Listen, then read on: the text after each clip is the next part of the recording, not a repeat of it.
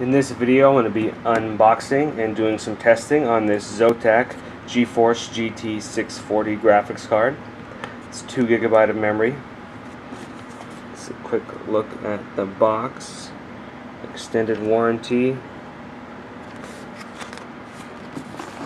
Around there. Next generation performance. It's supporting up to 4 HD displays.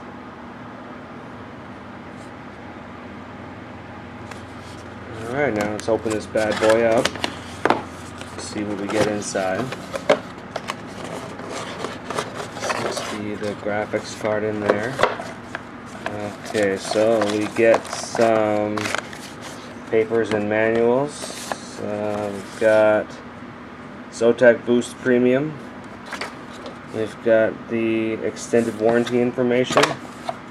There's the user manual. And then we have this promotional card for Trackmania. Oh, it's a 3-day game pass. And we've got a Zotac installation DVD with some software and the drivers, but I would recommend downloading the newest ones from the website. And then a nice case badge. It's a little big for my taste, but it still looks nice.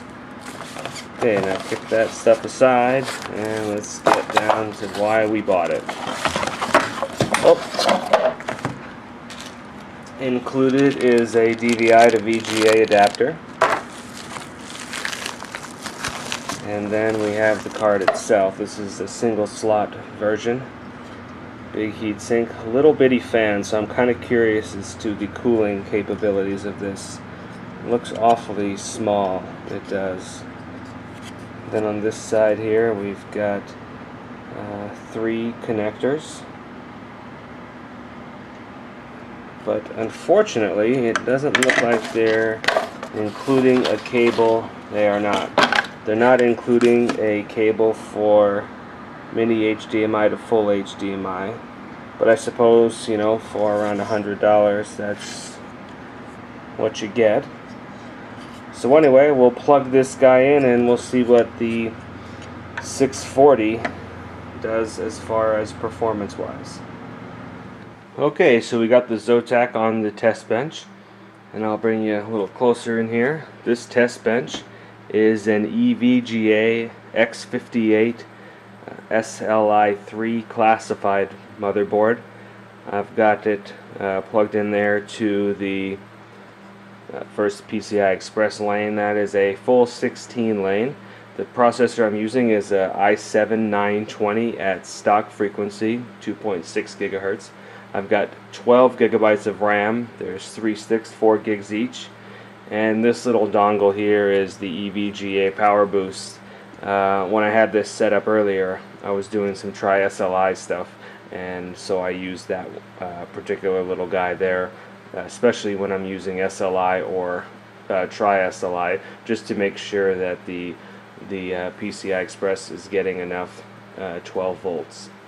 So anyway, that's the test bench, and right now we are running 3D Mark 11, and this is the performance mode.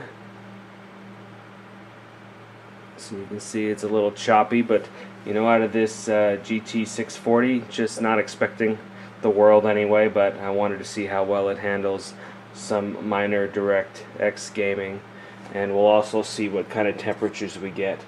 Right now we're about 24 degrees Celsius in the room, so we'll take temperatures after that from the card and see what we come up with when this is done. Okay, so the test has been completed on 3D Mark 11, and we see a max temperature of the graphics card on the test bench at 49 degrees, so that's 25 degrees above ambient temperature. And we had a P-score of 1603 and the graphics score of 1433. So it's a little weak, but honestly I didn't expect that much out of this card anyway, being that it's not really made for heavy gaming. But anyway, I'm going to run an extreme setting now and we'll see how well it does, or if it even runs 3D Mark 11 on the extreme setting, and I'll get back with you. Okay, so we have an X score of 615 points, which is way low. But, like I said, not a gaming card, so, you know, it still at least ran the tests, so that's definitely good. And we had a max temperature of 49 degrees again, so we were, yep, right in there at 25 degrees delta. So that will wrap it up for the Zotac card there.